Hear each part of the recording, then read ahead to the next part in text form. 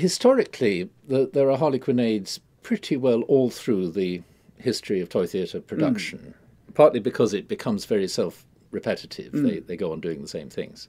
So they're always there, but they reflect a period in English drama, I think particularly strong in the 1840s, 1850s, when this was the format of the pantomime, and obviously this is what children wanted to buy, because a great many of them were done in this paper form.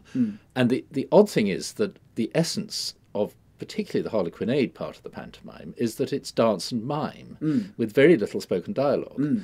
And this is very hard to do with cardboard. True.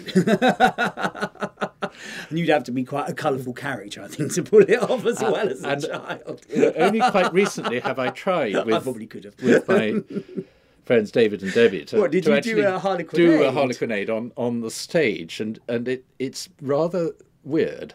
Can you sing a bit of one of the songs? Well, David sang Grimaldi's famous song, Hot Codlins. Oh, I've never heard that. Please, how's that go? Because when I was doing my research, I kept seeing that, and there's also other songs I was thinking, how were these sung? So can you sing us a little bit? Let me see if I can remember. A little old lady, hot codlins, da da da dee dee da, hot hot hot. That's not very good, is it? It's a da dee dee da. You improvising out of but the point of it is that in each verse there's a rhyme that the singer doesn't say, and the audience has to call it out.